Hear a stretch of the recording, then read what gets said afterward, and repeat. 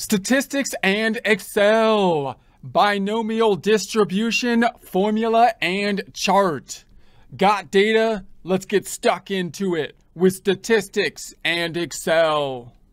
You're not required to, but if you have access to OneNote, we're in the icon left-hand side, OneNote presentation 1556, binomial distribution, formula, and chart tab. We're also uploading transcripts to OneNote so that you can go to the View tab, immersive reader tool, change the language if you so choose, be able to either read or listen to the transcript in multiple languages using the timestamps to tie in to the video presentation.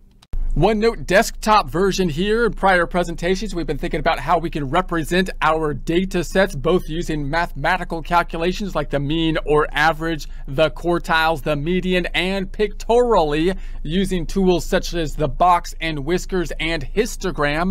The histogram being the primary tool we visualize when thinking about the spread of data, and we're able to describe the spread of data on a histogram using terms such as it's skewed to the left or it's skewed to the right.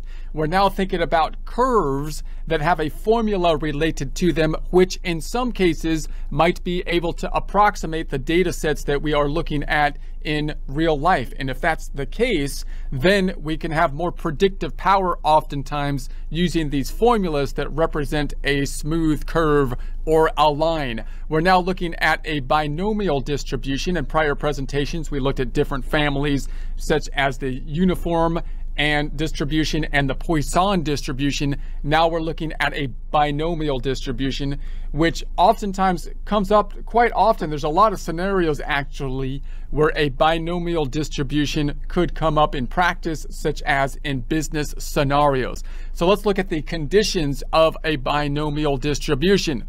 The binomial distribution describes the behavior of a count variable x if the following conditions apply. Number one, the number of observations in is fixed. So we have some observations we're going to be looking at.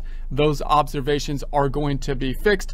A common example is like a sales call type of situation when we're looking at business examples at least. So in a sales call situation, for example, you're going to have a fixed number of calls, and each call that you're going to be making is going to have either one of two outcomes: a success, a sale, or a non-success, a non-sale. So I'll use that as my example as we kind of think about these conditions. Number two, each observation is independent.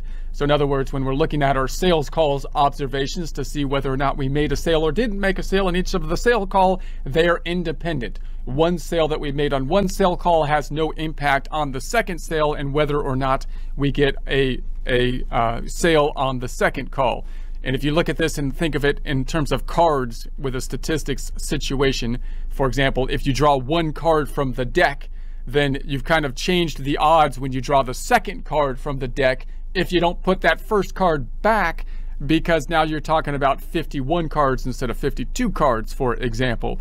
So if you put the card back, now you have kind of an independent. You reshuffle the deck and you're back to, you know, a randomness of 52 cards in the deck. Number three, each observation represents one of two outcomes: success or failure.